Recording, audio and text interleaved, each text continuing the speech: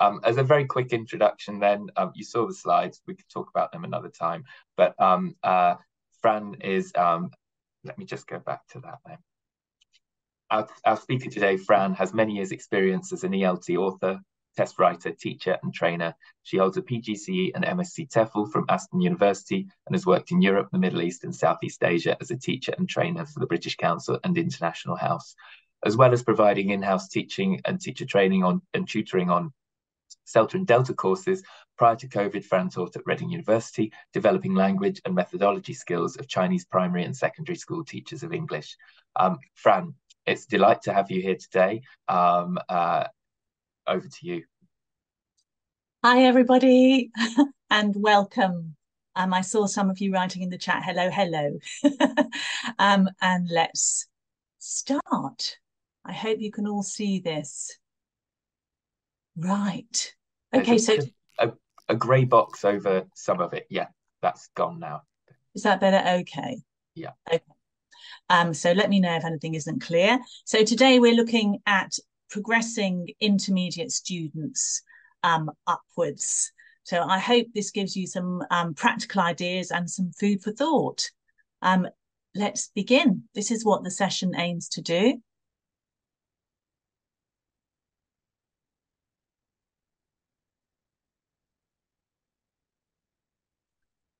And first of all, just to think about this reason for the intermediate plateau. Is it real or imagined? And for me, some of the issues involved are related to our approach to language. Okay, basically, we approach language in a grammatical way. I'll just let you read these two little points here.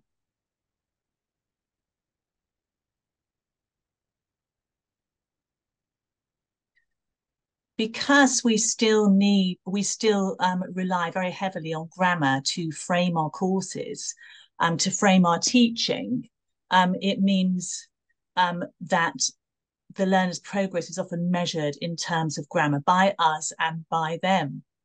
So this might not be the ideal way to do it in some ways. I'm just raising questions here. And given that syllabuses often revolve around grammar, assessment is also frequently largely grammar-based, okay? Now you might think, why am I talking about grammar here in this session? Well,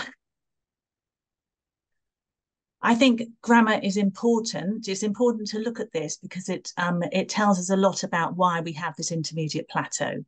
Why do we zone in on grammar so much?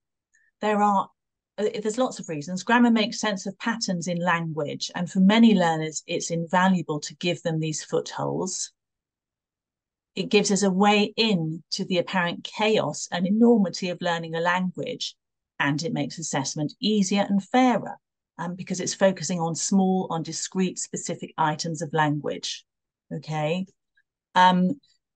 This is grammar giving us a sort of pathway through the jungle that is language. This is the way I like to see it. And this is why we love grammar, okay? And it's why learners love grammar and why historically we approach language in this way. Grammar can also feel incremental, okay? I've done this, now I'm going to take the next step, so I'm moving upwards, okay?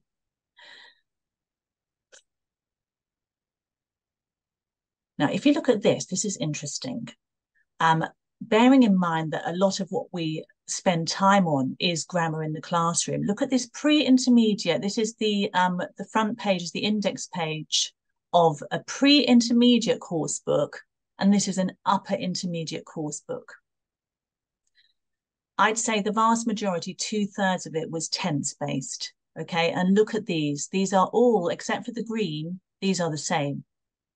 Okay, plus these extra bits at the bottom that weren't verb tenses. Okay, so this is just to bring home the fact that we are spending a lot of time on grammar. We're making our learners believe that, of course, grammar is important, which it is, but they're doing the same grammar over and over again over a long period of time. So therefore, it's no wonder in some ways that learners start to feel as if they've hit a plateau. This leads on to motivation, okay? Let me read, I'll let you read this on your own. Okay, maybe you've got some extra ones to add.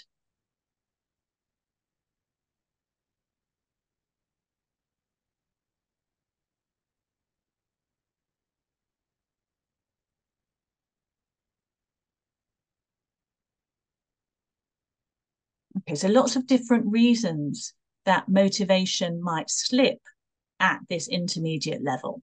Various reasons. They feel that they've done it already because of the grammar situation we've talked about. They're still frustrated. The novelty's worn off. Ho-hum. So there's lots of different reasons. And I kind of see it like this. When you start building a house, just as when you start learning a language, the first few stages feel very visible. You quickly feel you're making a lot of progress.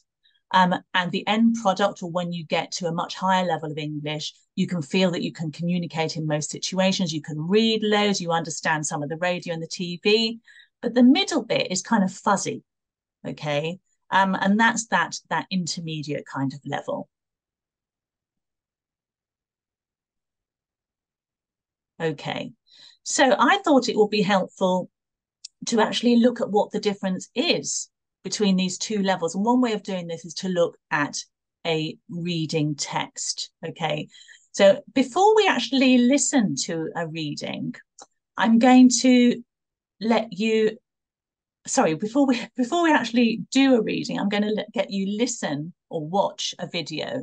So Adam, would you mind sharing the video of this B1 level Museum of Failure? Yes. Thank you.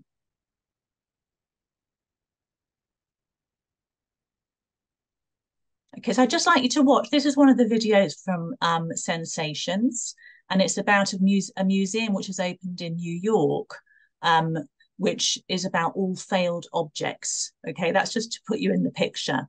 And we're going to look at this a bit later as well. But for now, just enjoy it and find out about this museum.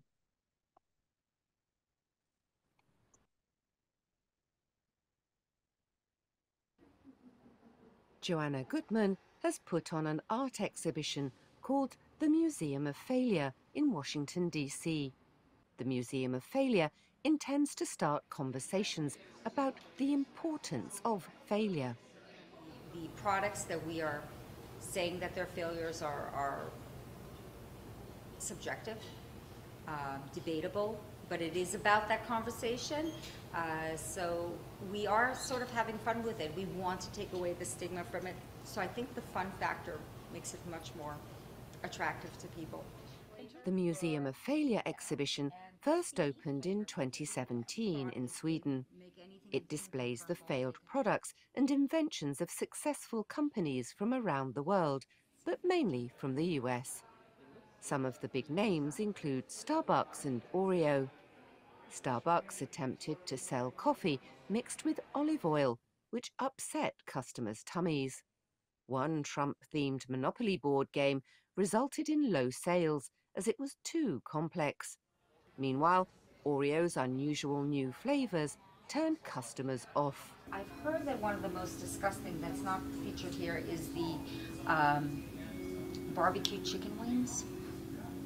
Is rather vile.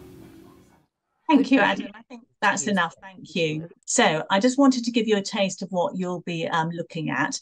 Now, question, before we look, what we're going to do is to look at two texts at B1 plus level and at B1 pre-intermediate level. So what I'd like you to do is just to do this task in red. What for you makes a B1 pre-reading text different from a B1 plus text? So can you think of some ideas that for you make the level difference? Okay, so you can think in terms of grammar or lexis, complexity, syntax. Can you just think for a couple of minutes, and maybe if you have any ideas, put them in the chat.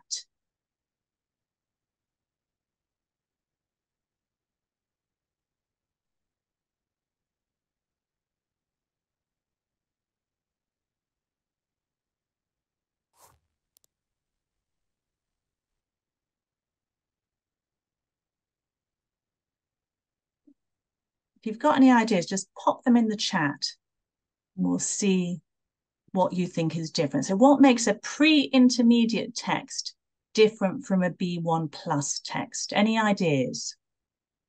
Think in terms of the lexis, in terms of the syntax, in terms of the complexity. I'll tell you what then, I'll show you an example. I'll show you the example. If I can move the thing on. Oh, we've got an option there. I'll move on and let you just, there we go. Thank you, whoever's written something. I'll show you here, the pre one is on the left. This is the first part of the video you've just seen. Okay, and this is the B1 plus on the right. And I've included the numbers of words per sentence. Okay, so have a look at this extract. And as a teacher and as a semi-linguist, what do you think makes the one on the right more difficult?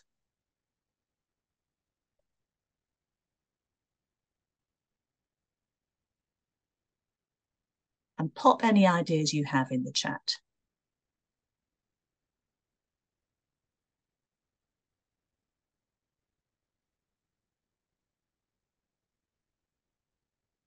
Yeah, vocabulary. There's vocabulary differences, definitely. Fran, your chat box is a grey square over part of the screen. Could you move it to the side because we can't read anything? Oh, so sorry. Thank you.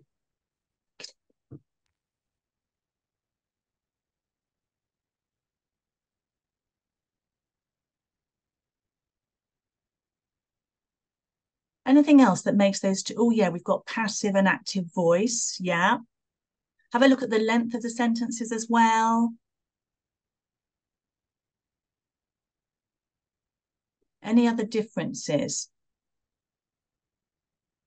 Let's just have one more. Go on. What other difference? Complex sentences, relative clauses. Yeah. Exactly. Here's one I did earlier. So you can see that there's different kind of lexis. Here we have opened. Here we have put on. Phrasing like sent customers to the toilet, upset customers' tummies. Yeah, we've got things like much longer noun phrases. The exhibition versus the Museum of Failure exhibition. Okay. And then we've got things like Trump's Monopoly game, whereas Trump-themed Monopoly board game. So much, much longer noun phrases. We've also got things like the green. We've got a more complex sentence. And we've also got these discoursal blue words as well. And we've also got a bit of extra information in pink. Okay, so there are some obvious differences. And if you look at the sentence length, you'll notice that the sentences tend to be much longer at the B1 plus level. Okay, so lots of things happening which make a text harder as they move up the levels. So I thought that would be interesting just to have a look at that reading. I think it can help us as teachers to be more aware of where we're trying to get learners to. Okay. Okay, so we're going to look now at some practical ideas of how to stretch and challenge intermediate learners. Okay, and I've divided this next part into two parts. Okay, the first part is just some quick ideas about vocabulary and phonology. Okay, and the second part is some ideas that you can use at whole text level.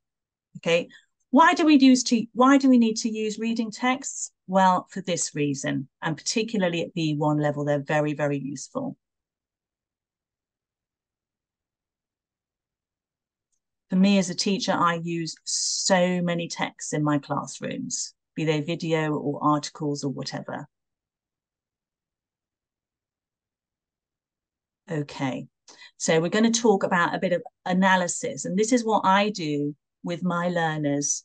After reading a text, I get them to look much more closely. These are just 3 ideas, easy to prep, which is important, vocabulary exercises, and we're using the video lesson that you've just seen part of. Okay, The first idea, again, I expect some of those will be semi-familiar to you, is simply find the synonym for. Okay, so you're doing a vocab exercise, you're getting them to extend their vocab. I've given you 4 examples: famous, large companies, organized and tried. Okay, answer famous, successful, or you could give the last letter. Large and important companies, big names, organize an exhibition, put on, tried, attempt. Okay, for differentiation, include the first or last letter. In other words, for learners who might need a bit more support. Okay, and you can also put them in the order of the text that they appear. Okay, and that helps them. That's the first idea. The second idea is good old collocations. So get students to match the 2 parts of your collocations. I plucked a few out from that single text. There are so many. And then students categorize depending on the word class, like this. Okay, so they match the blue and the red, the blue and the brown. So art, exhibition, olive oil, upset your stomach. After doing that, they then can check with the text. Then they categorize them into word class. And then you can remove the text as an extension and get them to write about the text, and they have to use at least 5 of those collocations. Okay, and then the third idea from the same text is this kind of basic transformation exercise, which I do a lot of, because I find that at this level, learners often get verb patterns wrong. Verb patterns are nice because they cross grammar, syntax, and lexis. So it's a really nice thing to focus on and make students that they feel that they're really developing. Okay, so you give a sentence which is not the same as the text, and they have to rewrite it with the word from the text. Okay, or you could do it the other way around. All right. So it was too complicated, so they had low sales. It resulted in low sales. Visitors can share their failures. Visitors are encouraged to share their failures, and so on. Okay, then learners return to the original, or they use a dictionary to check the verb patterns, which is or online, which is a very common problem at B1 level. And as I said, if necessary, you could do it the other way around. So if necessary, make up sentences based on the text content, which is the same idea, but they wouldn't be able to check with the original text. Okay, this is what I do a lot of when I'm teaching this kind of level, and also higher. I do quite a lot of it at B2 and C1 level as well. Okay, moving on to pronunciation. Okay, again, 3 ideas, quick ideas, and I know that some of you will be familiar with these. First of all, take a bunch of those lovely words that you've had in your text. This was from the text that we've just looked at. Okay, and then they have to, you know what they have to do. They have to pop them into the correct boxes.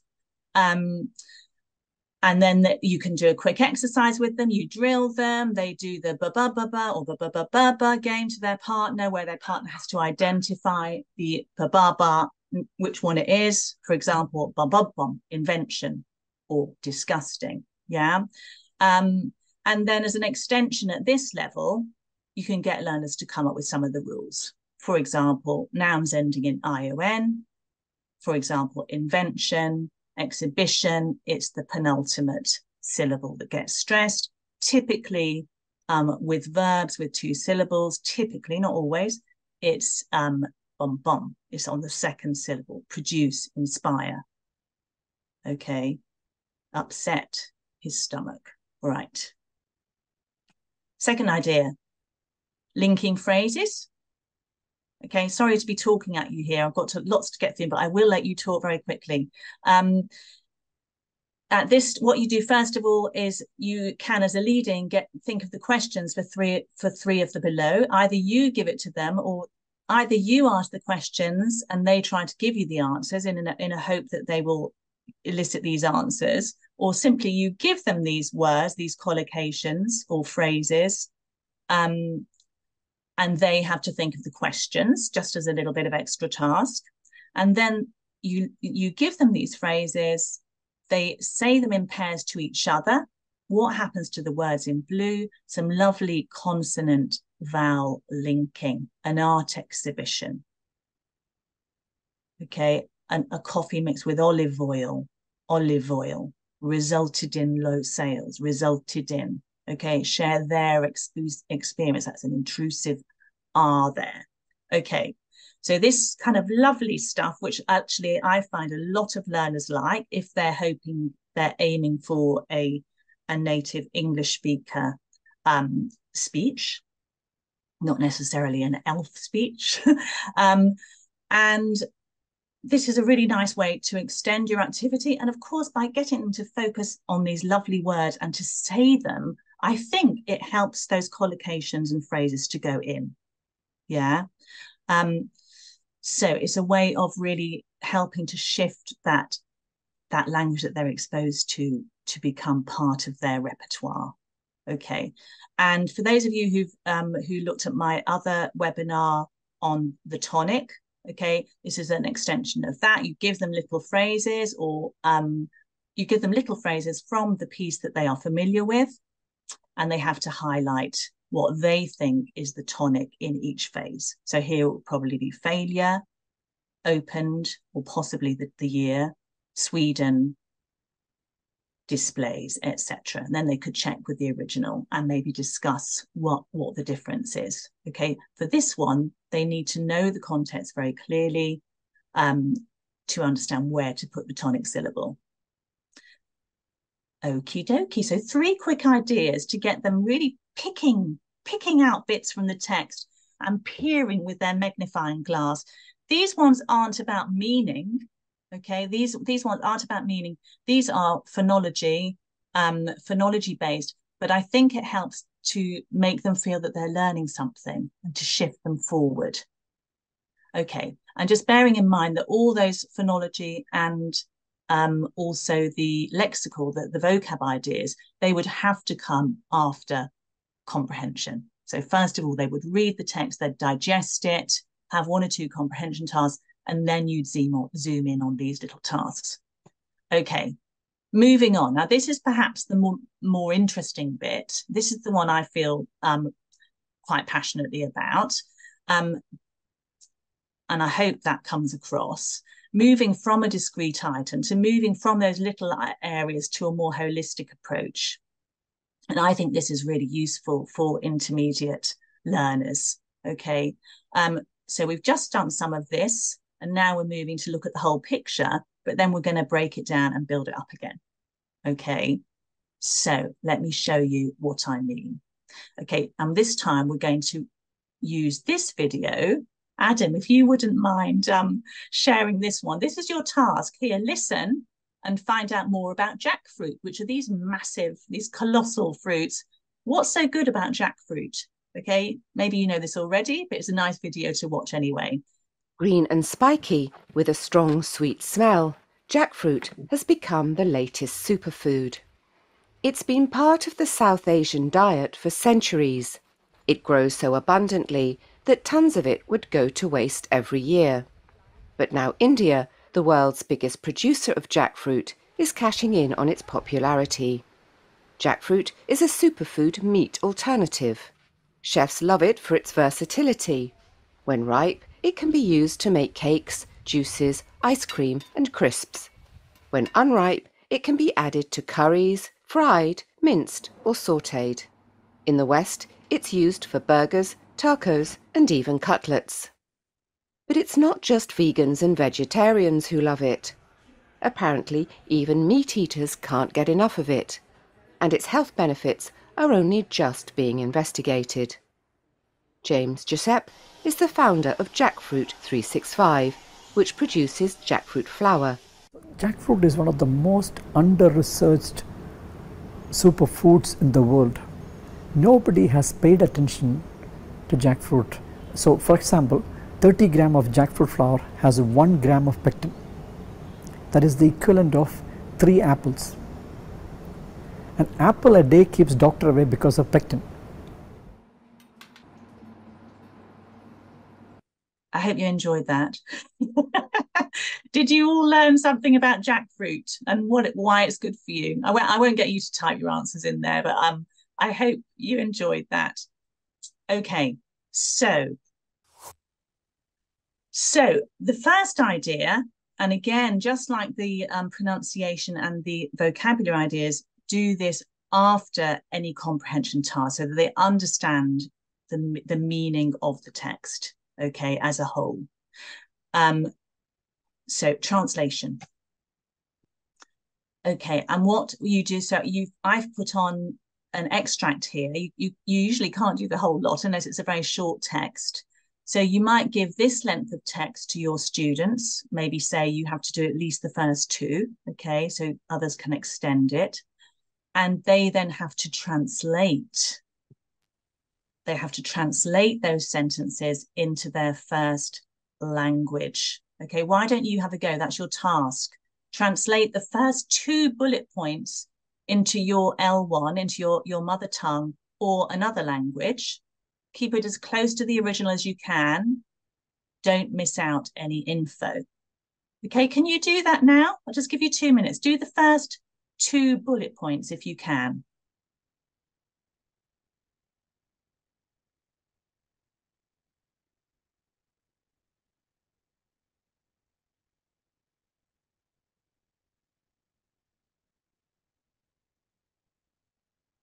I'll give you 1 more minute.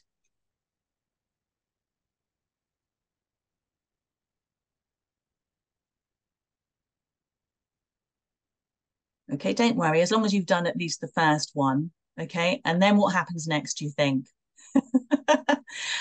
Okay, we've done step 1, okay, which you could do depending on your class, if you're a monolingual class or if you've got people with the same first language. You could put them in pairs to do that translation. And then you do step 2. Okay, they compare their version with the peers, maybe another couple. You're monitoring. You put anything of interest on the board if you're in a monolingual classroom and if you notice if you know their first language. But keep stage 2 relatively quick. Okay, it's the later stages which are the most interesting. Step 3, remove the original text. Step 4, learners then rewrite in English the text, the few sentences that they've done. And then later they compare with the original and you can discuss alternatives. I hope that's clear. So basically they've translated the piece from English into their first language, then you remove the text and they translate it back into English, and then you compare with the original and you discuss the differences that they have in a plenary session, which is important. That discussion is interesting, an interesting one, and it can raise lots of really valuable points. Okay, that's the first idea. Okay.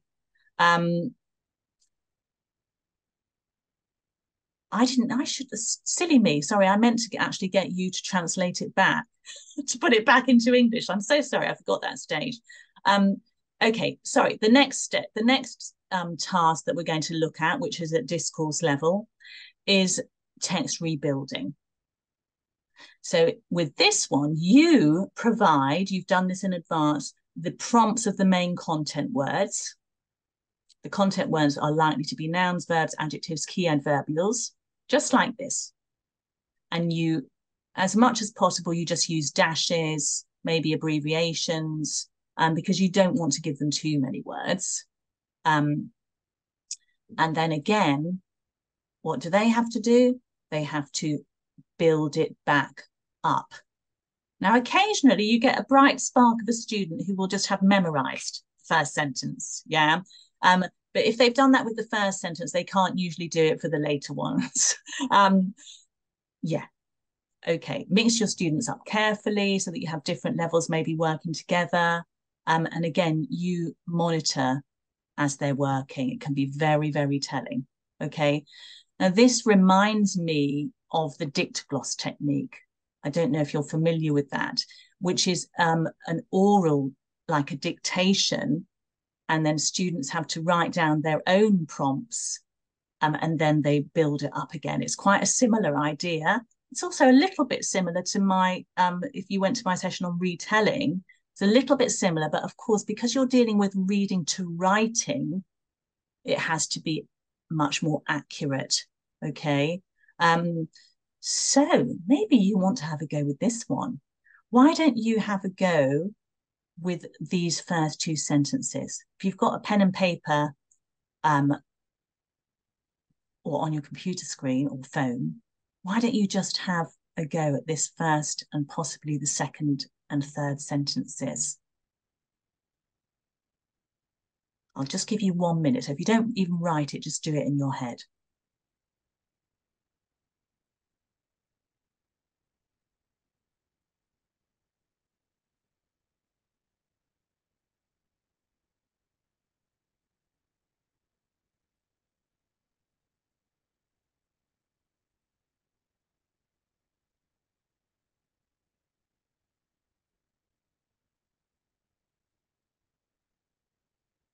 Okie dokie.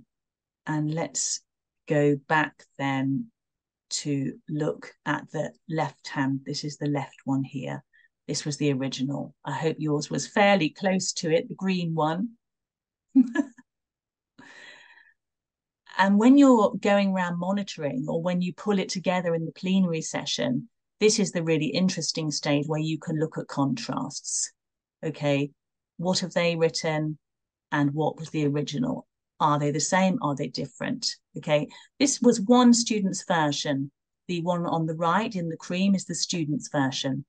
So just have a quick look at how they compare.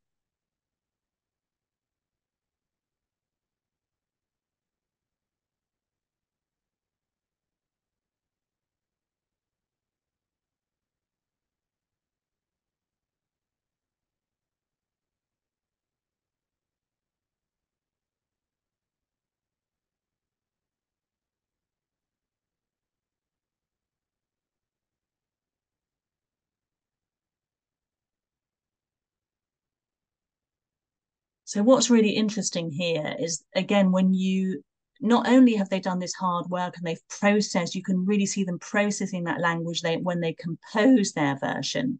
But when they go back to the original, of course, the original becomes much more salient to them. So they will notice things like, look at this last sentence, that the fourth bullet point, chefs love it for its versatility. This student and others wrote something like this. They love jackfruit because it is very versatile. Okay, so it really makes them focus on the differences, very similar meaning, but different phrasing. Okay. If you look at also the phrase before, now India has become the biggest producer of jackfruit and it is cashing in. Okay, so they use the and to join those two together. In the original, they had this between commas as extra information. By now, India, comma, the world's biggest producer of jackfruit, is cashing in. Okay, and when we looked at this example together in the plenary, I was able to actually pop this in to sort of scaffold as well. I said you could also put this in, and I also provided them this word. So it's kind of scaffolding for them. And this technique is perfect for allowing that kind of input. And I think students are really ready. We're talking about fruit, but I feel they're really ripe to take that extra information in, and that teaching is really likely to become learning. Okay, third idea. Okay, this is another sort of rebuilding idea. We won't listen to this text actually, but this one is basically about the British Museum theft. It's a recent piece. It was in September. And I don't know if you know this story, but basically the British Museum discovered that thousands, literally thousands of its very precious ancient pieces had been stolen from the archives. And that's basically what the piece was about. These pieces had gone missing over years and years. They'd had warning, but hadn't done anything about it. Okay, so that's the story in brief. And this is what we do there. Okay, this is the first part of B2. So I've given you a high level just to do give you another example. So have a read.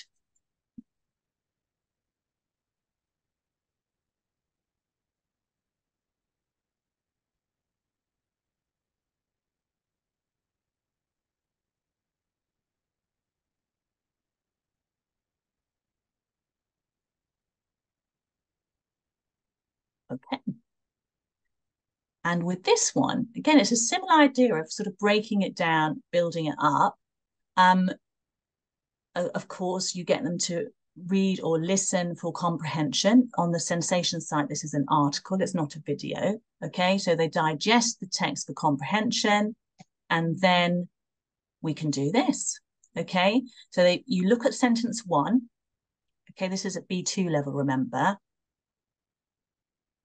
And then what they have to do is they have to break it down either individually on pairs into as many separate facts as they can. Okay, so number 1, some artifacts were stolen. They were taken from the British Museum.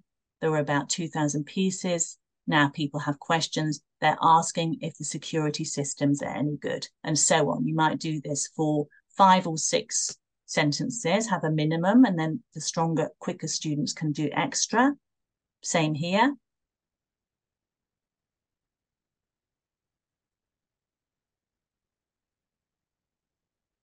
You'll have to give them a couple of examples if they haven't done this this sort of task before. Okay, you could even do them as a whole class. Okay, if it's the first time you're doing this task type. Okay, so why don't you have a go? This is the third one, 3rd and 4th sentences. Do you want to have a quick go, either in your head or on the computer or on a piece of paper? Break those down, those 2 sentences down to as many separate factual sentences as you can.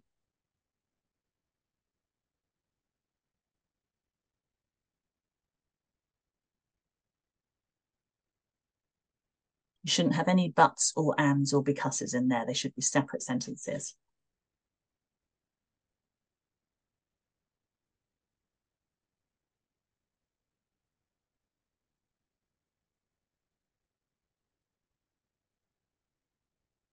Okay, and what do you reckon happens next? Okay, you can type in the chat. I want to just check that you're still with me and you haven't fallen asleep. What happens next, do you think? Any ideas? What's the next stage? Bearing in mind what we did with the 2 previous activities. Yay, reconstruction. We are exactly. You get your students to reconstruct it. So they build it back up. And this is what my student did. This one was actually a one-to-one student. So we did that together. She was from Brazil. She loved this activity. I haven't really, really pushed her. And this is what I found. I find when students do this activity, all these reconstruction activities, it really makes them process language at the next level. Okie dokie. And then I did this with another group, a small group, Japanese. And this was the B1 version.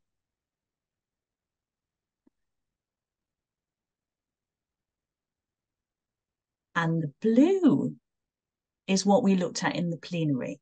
Okay, so I added this. I felt some of them were half trying to say it, or I felt it was just appropriate to pop it in. So I was scaffolding. I added this extra information as optional. So you'll see here where it says the British Museum was built in 1753 and it has 8 million artifacts. I added this as a non-defining relative clause. Okay, and then I said, or I tried to elicit, we got there in the end, as a participle clause. So you just delete the which was between commas. And there you go. You've got a really sophisticated sentence which you've constructed together. Okay, this student she looked at the B1 plus, but she is actually more of a B, she's nearly a B2 kind of level. Okay, so there's your 3 ideas. Just with that last one, this is how you do it, basically on a worksheet or on the board or IWB, the interactive whiteboard, or a screen. You, having read the text, you put maybe the first 1 or 2 paragraphs, depending on the group. Then you break it down. So the green sentences go with this one, the blue sentences go with the second one. Okay, you can either do that together or in small groups. Again, they need to be familiar with the task. Also, they need to have examples. And then you remove the original and you reconstruct the text collaboratively. So this is really important that you do this in pairs if you can, if they're not a one-on-one student, because, and this is why I love these activities, you can see them discussing language. So they're kind of saying, no, I think we need the passive. Oh, we need the which there. We can put a comma. You know, you can see them reworking it in their heads and it going deeper into their intake. It's wonderful in that respect. I'm not saying that maybe not all students might like it, but in my experience, most students at this level and above like it. They enjoy it, and I think it's really, really worthwhile. Okie dokie. So why are they valid? Okay, this is why I think they're valid. They're content rich. They know what the texts are about already, so the focus shifts. Yeah. I'm just reading your nice comments in the chat. Thank you. The content is understood and it lessens the cognitive load. So they can, at this point in the lesson, having digested the text, they can start to focus on how the text is written. Okay. It's also a way of consolidating reading and deepening understanding it, because they're converting it to a different skill. You're getting them to look really, really closely under the magnifying glass at those sentences. This is the one that's particularly relevant to this session. It stretches learners beyond merely noticing to production, thereby pushing them to the next level. I'm not saying they're going to achieve something and then always have it, because that's not how learning happens. But, you know, if you've encouraged them, let's say, to produce a non-defining relative clause in a natural context, in a natural way, they've at least partially understood that. Okay. It's collaborative because they're discussing alternatives. You've got different skills going on, reading, writing, and speaking. Processing of the language is maximizing. You're decoding and encoding it. So you're breaking it down and building it up. And learners are required to process multiple aspects. So it might be discoursal, it might be syntax, you know, if you think of word order, stuff like that. And there's obviously grammar and vocabulary going in there as well. There's lots of different things. Some students might take on some and not others, okay, but they seem to all get something from it. And they also provide opportunities for emerging language and for scaffolding, possibly from their peers, certainly from you, either when you're monitoring or when you do the plenary at the end. Okay. And learners find them motivating and challenging. Okay. And the final thing to note is that these sorts of tasks aren't in course books because they're hard to work in a course book. They're unwieldy. So that's just because they're not in course books doesn't mean that they don't work and they're not very valid. They're very valid, but it would be hard to put them in a course book. I think you can see why. Okay, just tips and considerations. Just have a quick read through of those on your own.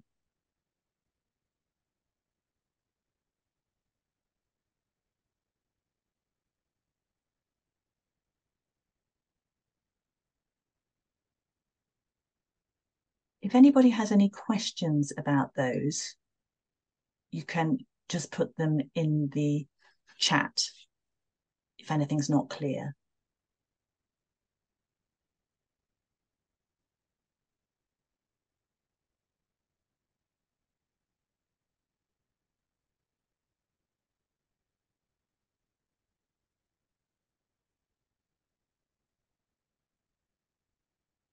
Okay, so just read the first point. I'll just comment on these. Read the first point. Obviously, when we give them a reading task, usually it's a kind of +1. Okay, so it tends to be above their level, but we're asking them to reproduce this reading task. So if anything goes slightly below, okay. I like this task because it's very easy to differentiate between stronger and weaker students. So I think, you know, if you just say, I want you to do this with 5 sentences, the first 5 sentences, and then the stronger students can do extra, okay?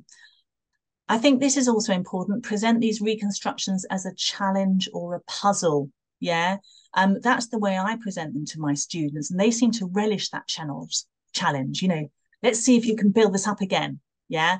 But at the same time, emphasize that they don't have to get it as close to the original as possible. That's not really the aim. They have to have the same content, but the way they do it could differ.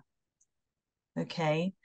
And we've mentioned scaffolding. I think if you're doing one-on-one, it's really easy to handle. But as a group, it's probably, you can monitor and feed in bits of language as you're monitoring, or maybe their peers can do that if they've got stronger peers. But you know, pull out useful examples, maybe take a couple of examples and put them on the board and just look at how that could be even more improved. Yeah. So we're getting to the end now. Okay, just 1 or 2 extra thoughts. I don't think, but you could challenge me. I am not an expert younger learner teacher. I don't think these tasks are likely to work with young children because of the nature of the tasks. You know, it's in a way it's partly language for language's sake, but that's meant in a positive way. It's analysis of language, so you need to have those metacognitive skills. I think children could do it from prompts, for example. They're probably not going to be talking about language, but they could just do what sounds right. So it's kind of it's almost they're just choosing what language will sound right without having to analyze. So they could do it at a different level of analysis. Don't overuse this. Okay, if they know they're going to have to break it down and build it up all the time, it's going to lose its sparkle. And just as a little extra, like something like a dictation, however old-fashioned it sounds, these activities are really useful to assess learners on their writing. So it's actually a very handy skill in that respect as well. It's a handy task. Okie dokie.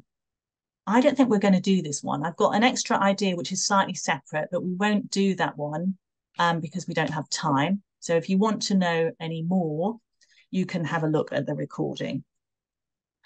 And just to finish off with, I have kept this theory brief, but basically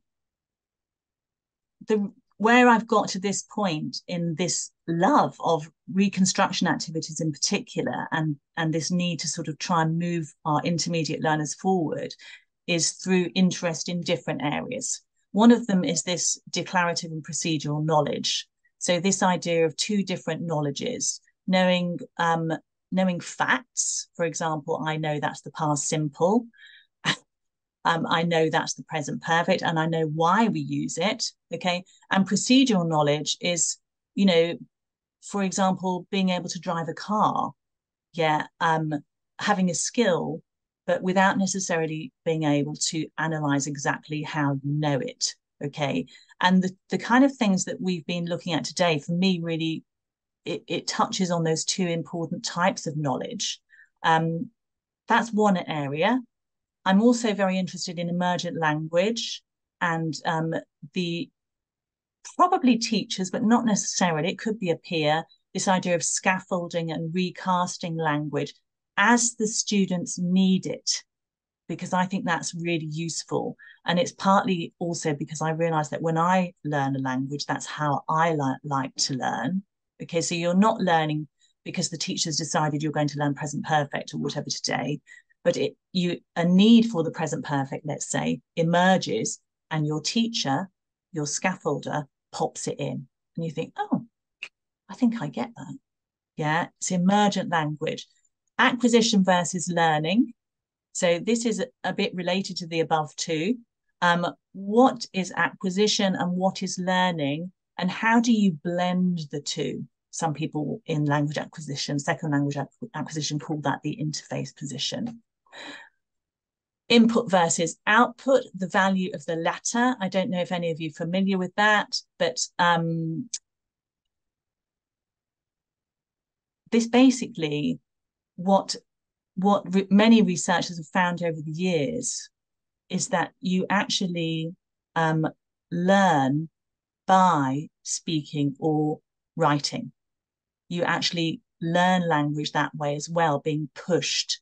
And I think that's what our tasks today in the second part have been looking at. Okay, and processing grammar, this idea of noticing things, then structuring them, making input into intake, and then proceduralizing. I will give you the references if anybody's interested in this. Okay, and this idea of structural, i.e. grammatical versus process syllabuses. Again, that has kind of affected how I think and how I value these activities that we've done today. A process syllabus being something like a project-based or a task-based syllabus, where language arises through need, not because it's been prescribed. Okie dokie, I think that's me done. Have you got any questions? So at the moment, Fran, thank you ever so much for that amazing talk. It was really, really useful. And unfortunately, at the moment, we've got no questions. If anyone in the room has any questions, please type them in the chat or the Q&A box now. Oh, sorry, I've forgotten to put my video on again. There I am. So yeah, if anyone has any questions, please write them in the chat right now. While you're doing that, I just want to tell you about something exciting that's happening with Sensations English in the run-up to COP, the Conference of Parties, the big environmental meeting of the United Nations each year, is taking place from this week onwards for 2 weeks. And one of the things that we like to do is provide thematic content around that. So what we have done, I can just show you, is collected a Padlet with lots of different resources that we have provided from our website. And I'll pop the link in the chat for you there as well. That's the link for the COP28 resources. And there's a lot going on in this meeting of COP. And as you can see, there's different information about COP that you can share with your students, information about Sensations English for you to be able to know how to navigate it yourself. Then different COP reports, which there are links to. And we've already got the fact that the temperatures are rising and actions not being taken. There's other reports coming out in the next few weeks, in the next few days, in fact. And then we've got some previous environmental reports here as well, so you can use them and access them and use them with your students as well. And some lesson plans which are coming. The first one is coming tomorrow, and so then you can use these different teaching ideas with your students. So just going back to the slides, you can also find information about everything in Sensations English on our social media as well. But there are a couple of questions coming through, I think, now. Let me have a look. Oh no, I think you've answered that in the chat, Fran. Yeah. Do you want to say any more about that? So somebody asked, could you reconstruct the sentences as homework? So yeah, I think that's a good question actually, but I would say because they don't have they're not doing it collaboratively then, so they're not talking about language, although obviously a lot goes on in their head even when they are reconstructing. I think it's not as valid because it's on their own and they don't have that opportunity for scaffolding. Plus they might just cheat. I think students find it actually fun. So I think working collaboratively adds to that. Yeah. I think it's some of the benefits of classroom time, isn't it? It's one of those things that the classroom actually brings this opportunity more than, stuff that can be done remotely. Yeah. And so I think something I didn't mention, sorry, Adam, to interrupt, but when they're talking, if they're struggling to talk about language, if they're, let's say they're pre-intermediate level, or a weak B1 plus, then they can even do that in their first language because they're talking about language, And, yeah. Yeah, it's negotiating that declarative procedural knowledge divide in that sense, isn't it? Exactly. Yeah. Well, Fran, thank you ever so much again. That leaves us, it's taken us exactly to the hour. So thank you very much for closing the 2023 monthly webinars that we've got, because our next monthly webinar will come in January 2024, when we will be back discussing more different types of learners and how to use rich, graded, authentic global resources with them. But until then, have a happy holidays, happy end of the year, happy new year to you wherever you are. And thank you again, Fran, for a wonderful, wonderful talk. Thank you. Thank you. Bye, everybody.